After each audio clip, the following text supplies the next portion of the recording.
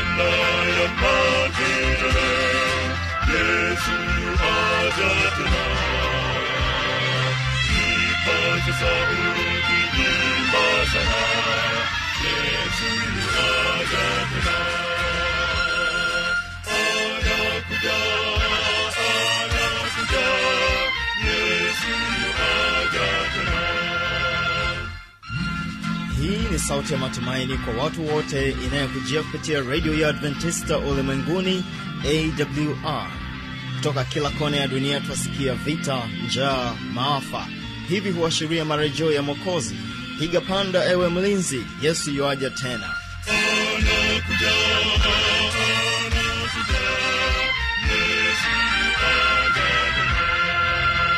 Hii ni idhaa ya Kiswahili ya Radio ya Adventista Ulimwenguni AWR, ikikutangazia katika masafa ya mita bendi 25, lakini pia waweza kutupata kupitia Morning Star FM 105.3. Vile vile tunapatikana katika tovuti ya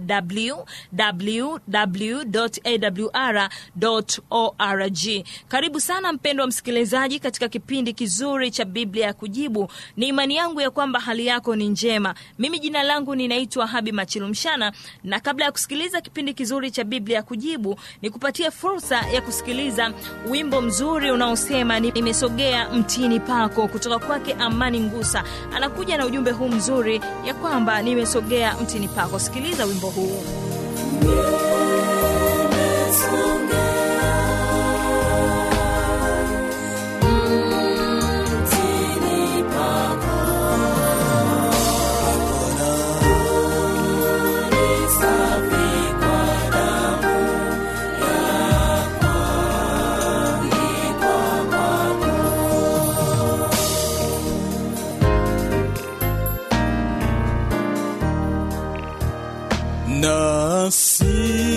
Nasikia kuitwa, ni sauti yako, nikasafiwe kwa damu ya kuangikwa kwako.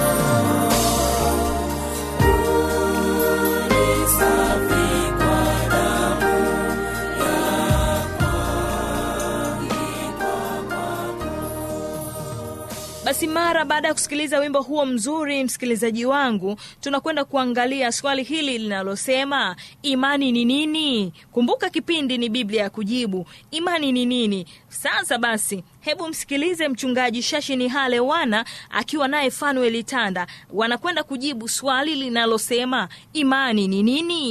Imani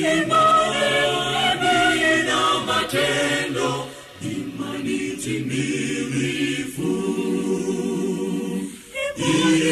Imani na matendo, imani timilifu. Mpendwa msikilizaji, nipende sana kukaribisha katika kipindi kizuri cha Biblia ya kujibu. Leo tena katika kipindi cha Biblia ya kujibu tutaweza kuzungumzia swala zima la imani. Imani na matendo, imani timilifu. Imani na matendo, imani timilifu.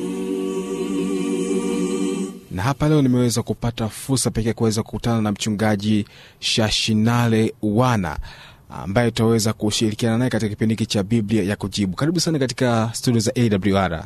Asante sana. Moja kwa moja tuende katika kipindi chetu cha Biblia ya kujibu. Kuna msikilizaji hapa kutoka mkoani Morogoro ana swali ambalo linasema kwamba imani ni nini? Huyu anaitwa Bakari Swedi kutoka mkoani Morogoro. Anasema kwamba imani ni nini? Karibu mchungaji Shashinale Wana.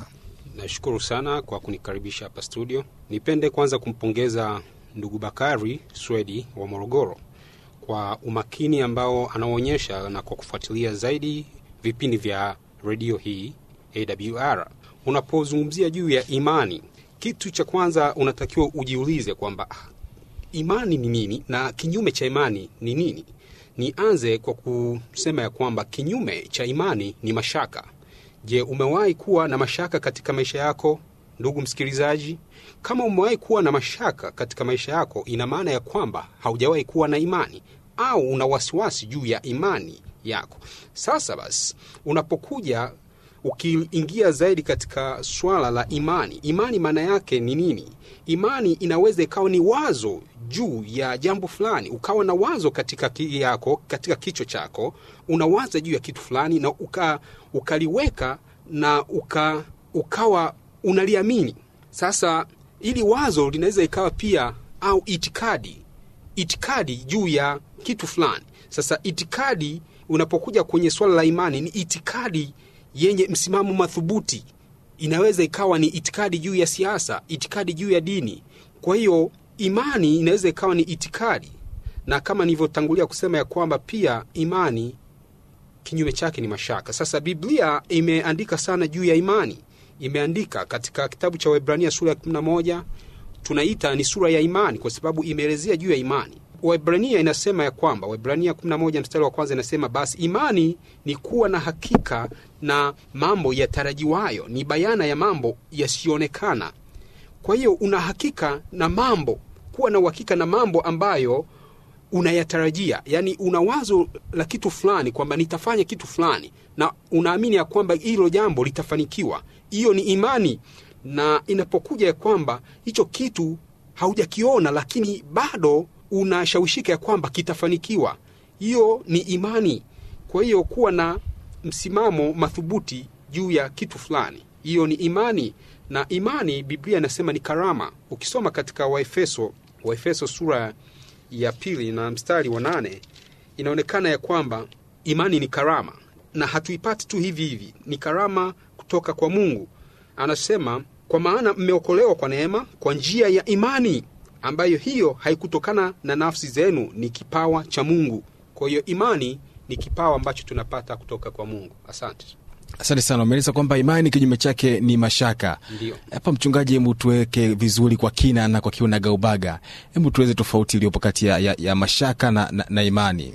Unapozungumzia juu ya mashaka, unaweza ukawa umeambiwa jambo fulani ya kwamba kuna kitu fulani kitatokea na wewe ukatilia mashaka. Sasa unapotilia mashaka, ina maana ya kwamba hauna imani, yani hauamini jambo hilo. Kwa hiyo hapo moja kwa moja ina maana ya kwamba itikadi yako si madhubuti, si madhubuti katika hilo swala ambalo umeambiwa. Kwa hiyo unapotilia mashaka, imani pia inaondoka. Kwa mfano, Bwana wetu Yesu Kristo alikuwa na wanafunzi wake 12, na alipokuja akafa na kufufuka akawatokea wanafunzi wake, lakini katika kuwatokea mmojawapo hakuwepo, anaitwa Tomaso. Na Tomaso anapokuja kuambiwa Bwana amefufuka, anasema mpaka nione makovu na nimguse Bwana wangu. Na hatimaye Bwana anamtokea tena Tomaso na kumwambia, kwa nini una mashaka? Haukuamini kile ulichoambiwa. Kwa hiyo inaonyesha yote ya kwamba Tomaso hakuamini ya kwamba Yesu amefufuka. Kwa hiyo alipoingiza mashaka hakuwa na imani. Na Yesu amesisitiza juu ya swala la imani. Ukisoma hata katika Luka 18 na mstari ule wa 8 anasema, nawaambia atawapatia haki upesi, walakini atapokuja Mwana wa Adamu, je, ataiona imani duniani? Kwa hiyo amesisitizia imani. Anataka anaporudi aikute imani. Na ndio maana Yesu amesema anakwenda, anarudi. Je, kama unaamini atarudi, basi hiyo ni imani. Ni kwa nini imani ni jambo la msingi sana katika swala zima la mambo ya kiroho? Imani ni swala la msingi kwa sababu uwezi ukaenda mbele katika masuala ya kiroho wakati haujui lolote.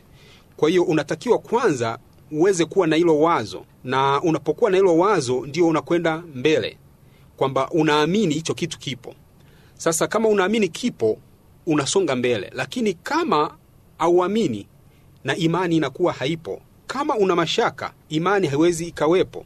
Kwa hiyo sasa, katika masuala ya kiroho, masuala ya kidini, imani ni jambo kubwa sana katika wokovu wetu. Tumekwisha kuona kwamba imani ni kuwa na hakika ya mambo yatarajiwayo. Sasa tuje katika swala jingine. Je, imani na matendo ni vitu ambavyo vinaenda pamoja? Imani na matendo, imani timilifu. Imani na matendo, imani timilifu.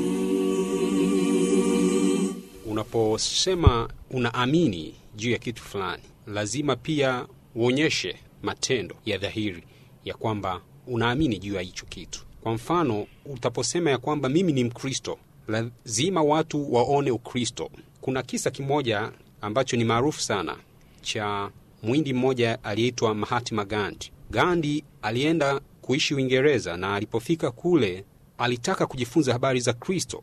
Na Uingereza nyakati hizo za miaka ya 40 kulikuwa na ubaguzi mkubwa wa rangi. Gandhi alipofika makanisani, akaenda kwenye kanisa la kwanza, akaambiwa ondoka, hii sio sehemu ya Wahindi, tafuta sehemu yao. Matokeo yake hakupata nafasi ya kujifunza juu ya Kristo, lakini alipata nafasi ya kusoma habari za Kristo. Na hatimaye alivyorudi India, ndipo wale wazungu wakapeleka ujumbe kule India, habari za Yesu. Na walipofika akawauliza, nyinyi mnahubiri habari za yule Yesu aliandikwa kwenye Biblia? Wakamwambia ndio. Akasema, kama mngeishi kama jinsi ilivyoandikwa habari za huyo mtu, basi India yote na ulimwengu wote wangekuwa wafuasi wa huyo mtu. Lakini watu hawaishi kama yule bwana wao alivyoishi. Hii ina maana gani? Ya kwamba wale wazungu walijiona wao ni watu bora. Kwa hiyo ubora wao ukawazuia wasionyeshe imani isidhihirike kupitia matendo yao. Kwa hiyo uwezi ukavitenganisha hivyo vitu viwili, imani na matendo. Na ndio maana katika kitabu cha Yakobo, waraka wa Yakobo kwa watu wote, sura ya 2 mstari wa 14 anasema, ndugu yangu, yafaa nini mtu akisema ya kwamba anayo imani lakini hana matendo? Je, ile imani yaweza kumwokoa? Na nitaluka hadi mstari wa 17 anasema, vivyo hivyo na imani isipokuwa na matendo imekufa nafsini mwake. Na ndio maana wale wazungu hawakufanikiwa kupeleka injili India kwa wakati huo, lakini sasa hivi juhudi zinafanyika, injili inakubalika India na watu wanampokea Kristo kwa sababu wanaona imani na matendo. Kwa hiyo haviwezi vikaepukika hivyo vitu viwili, imani na matendo vinakwenda pamoja. Asante. Kuna haja yote ya kusadiki kitu ambacho hakipo? Tunapokuja sasa katika masuala ya kiroho, ndipo hapo sasa kuna haja ya kusadiki, kwa sababu unapoambiwa Mungu yupo alafu wewe unakataa, hicho kitu utakuja kuulizwa. Baba wa taifa Mwalimu Nyerere aliwahi kusema ya kwamba ni bora uweze kuamini ya kwamba Mungu yupo, alafu ukifika huko usimkute, wala hautakuwa na kitu ambacho umepoteza. Lakini ukasema ya kwamba hayupo, alafu ukaenda ukamkuta, akasema ya kwamba usije ukajilaumu. Kwa hiyo ndivyo ilivyo, kwamba unapoambiwa kwamba Mungu yupo, na kama Mungu yupo, kikubwa ndipo hapo sasa unatakiwa kusadiki, na kusadiki ndio huko imani inaendana na iko kusadiki. Kwa hiyo unaposadiki unathibitisha kile ambacho kimezungumzwa, kimeandikwa. Na uzuri ni kwamba katika dunia yetu tumepewa kitabu kitakatifu, Biblia, ya kwamba ni kitabu ambacho kinafunua juu ya Mungu ambaye yupo. Kwa hiyo kusadiki, kuna nafasi ya kusadiki katika masuala ya kiroho, kwamba unapoambiwa Mungu yupo,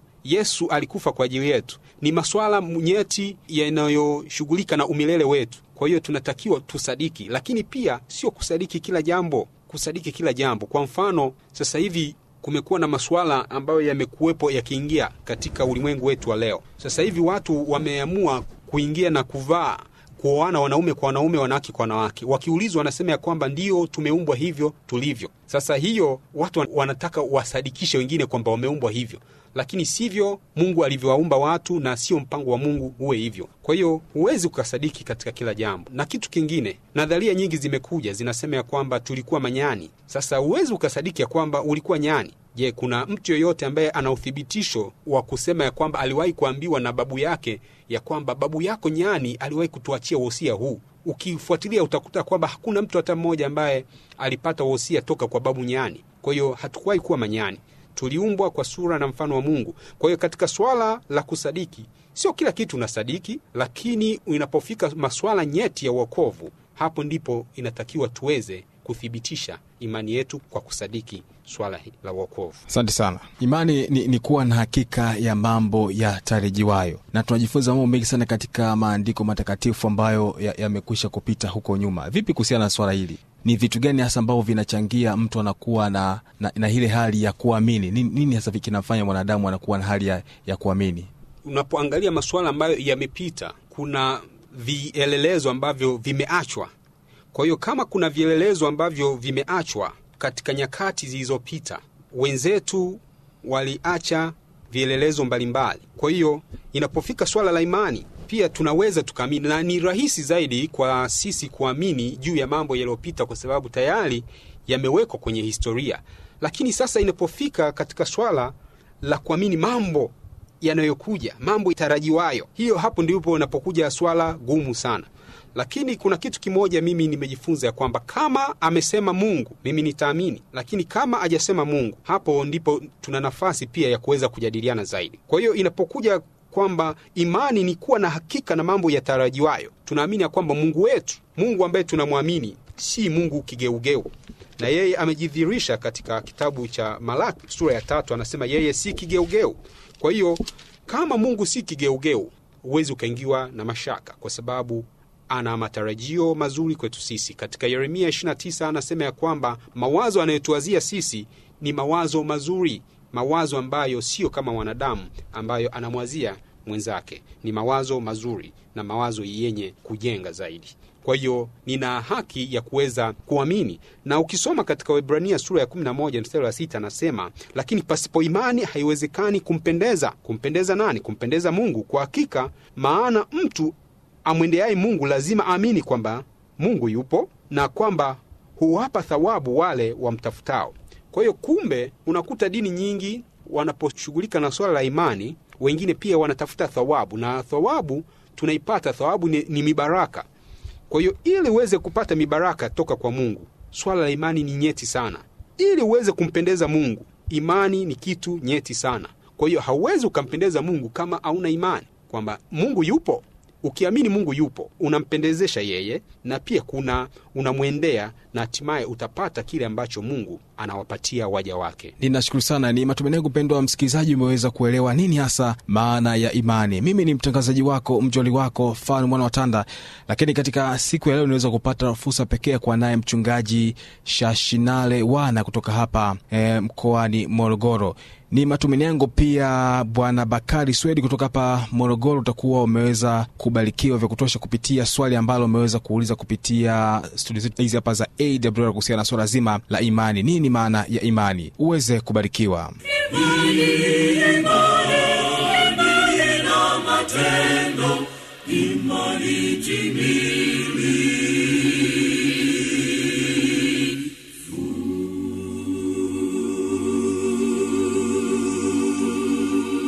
Msikilizaji wangu, kama utakuwa una swali lolote au changamoto yoyote, usikose kuwasiliana nasi kupitia anwani hii hapa: Radio ya Waadventista Ulimwenguni AWR, sanduku la posta 82, Morogoro, Tanzania. Anwani yetu ya barua pepe ni kiswahili@awr.org. Namba zetu za mawasiliano ni zifuatazo: simu ya mezani 0232603396, simu ya kiganjani 0784297297, faksi ni 0232603726. Ukiwa nje ya Tanzania, kumbuka kuanza na namba kiunganishi 255. Na huo ndio mwisho wa kipindi hiki kwa siku hii ya leo. Jina langu naitwa Habi Machilumshana. Nikutakia usikilizaji mwema wa vipindi vinavyoendelea. Hapo kesho tutakuwa na kipindi kizuri cha mafundisho makuu, usipange kukosa. Ninapoondoka hapa studio, ninakuacha na wimbo mzuri unaosema Nuru Njiani kutoka kwao Kibada SDA Choir. Ninaamini ya kwamba wimbo huu utakupatia siku njema. Nuru